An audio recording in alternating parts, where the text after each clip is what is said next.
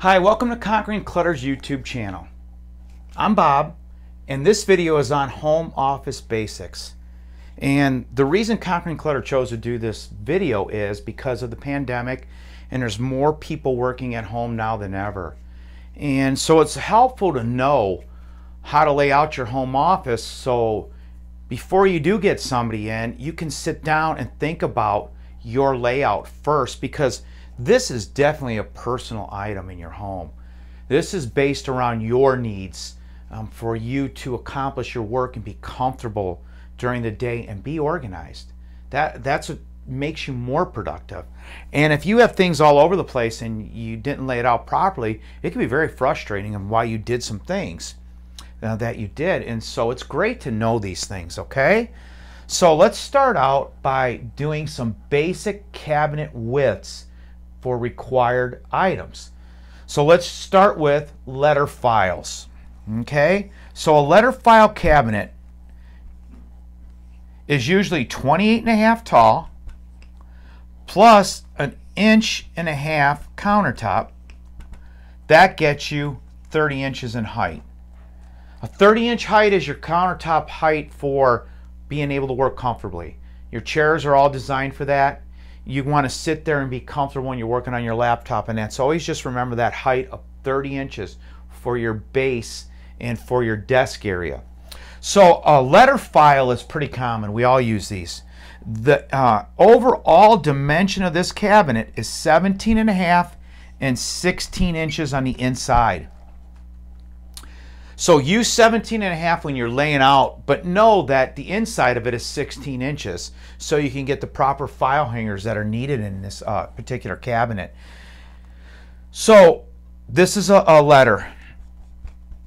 Okay? Legal is an 18-inch and 19.5. So it's 18 wide, 19.5 overall.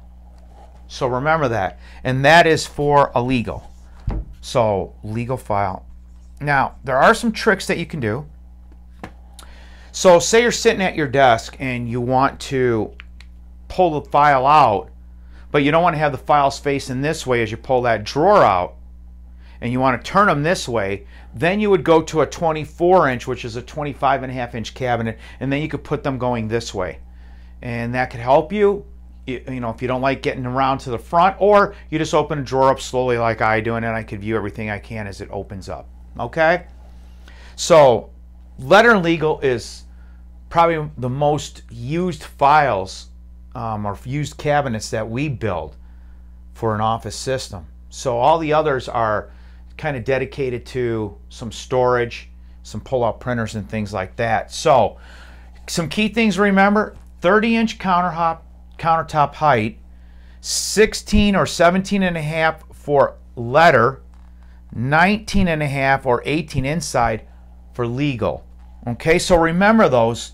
So when you're laying out your cabinetry, you'll want to have these close to you. Now, there's one other thing though that you can always do too, is to have one on the left and one on the right. You could add the double one on the left, and on the right you could do a utility drawer where these are 6.25 tall each. And in the last one's 12.5.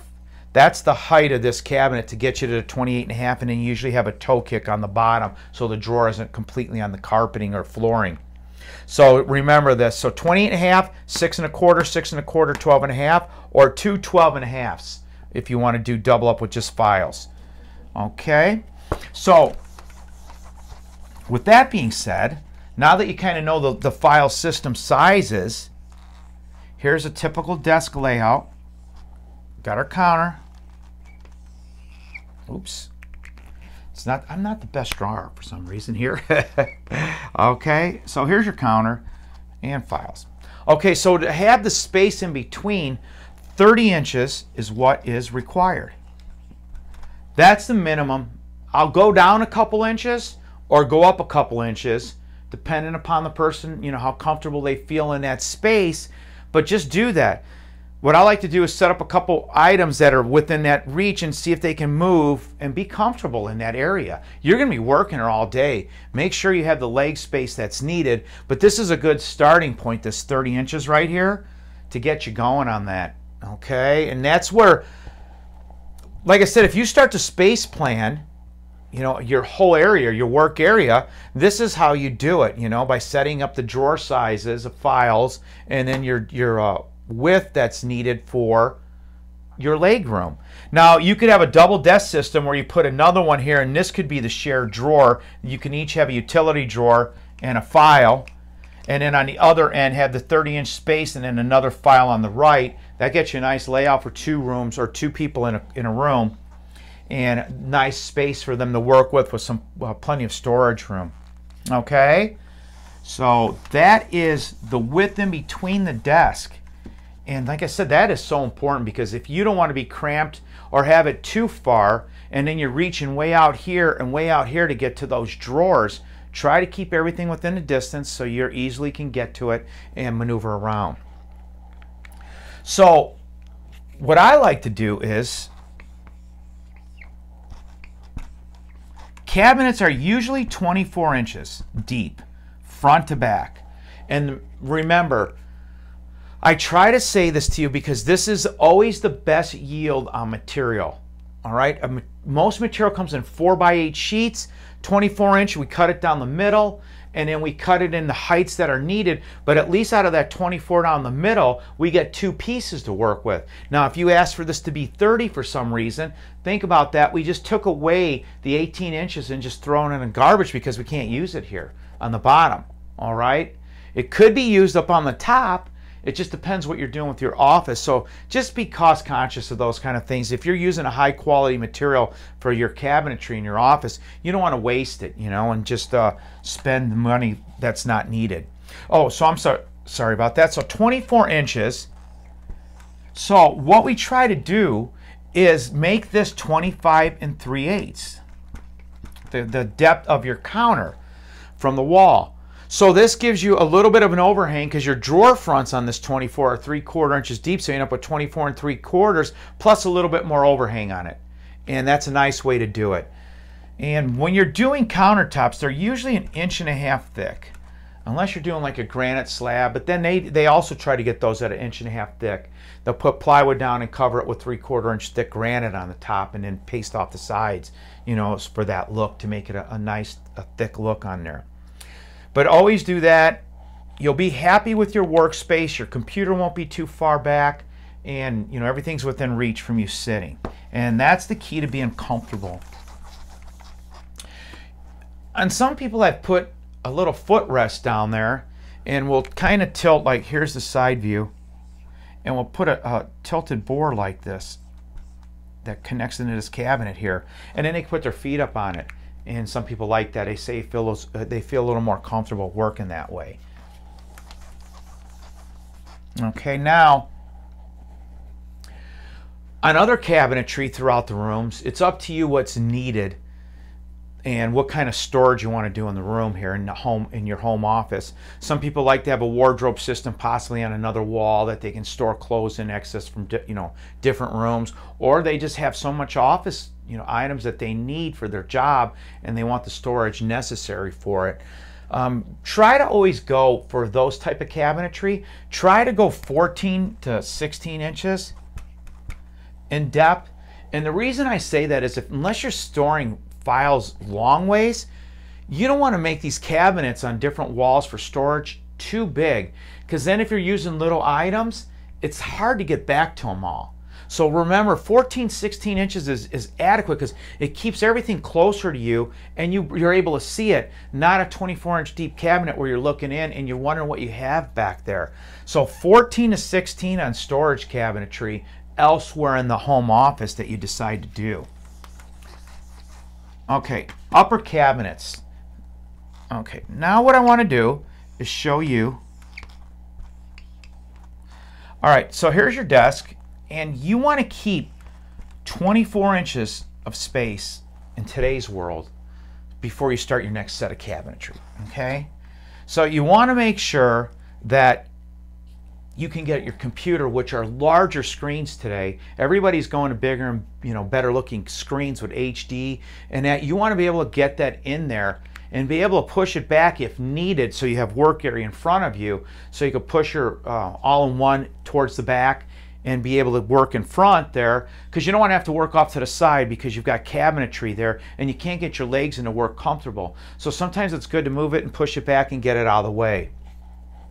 Okay, on upper cabinets, we always like to go 14 to 16 deep on uppers. Now, reason being is, if you notice your kitchen cabinetry is always 12 inches, they did that in the older days so they can get better yield on the material. 12, 12, 12, 12 for a 48 inch, they get 4 pieces out of it. For this, to me, it's worth the extra money. You're not throwing away much scrap after doing it this way, but think about the better items that you can use that storage for. You know, you could barely get your plates in a 12 inch, and your books now with binders or whatever else you want to put up there, 14 to 16 deep. Don't go less than that. The other nice thing about upper cabinet is, let's just do it like this, and we got some shelves in the middle, some doors, okay? And then you can put some crown to the ceiling if that's what you choose to do, or a foot down. That's a personal look. I always like to go to the ceiling, because why have a dusty area up top? You constantly have dust up there. And why fight it? Why not just have it like this and you just wipe down the front of the doors?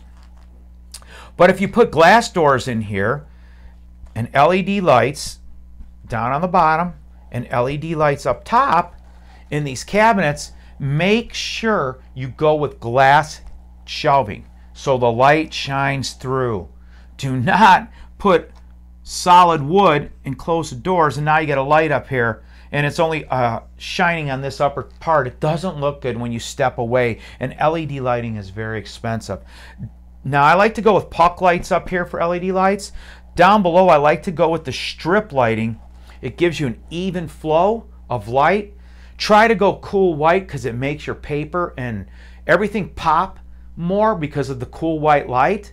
A yellow light or a warm light, it kind of makes everything look a little orangey and dingy kind of, and so sometimes it's difficult to find things. So go with a full strip light, gives you a perfect shower of light over that entire area that you're working, while puck lights give you more of a sectional view. Okay, that's important. You spend a lot of money on LED lights. Do it right, do it good for your work area, do this right for highlighting items. Okay, and you'll love it. LED lighting is a great way to work. You don't have a light on your desk that you're constantly fudging with and it only lights a certain area. Spend the extra money on that bottom cabinet.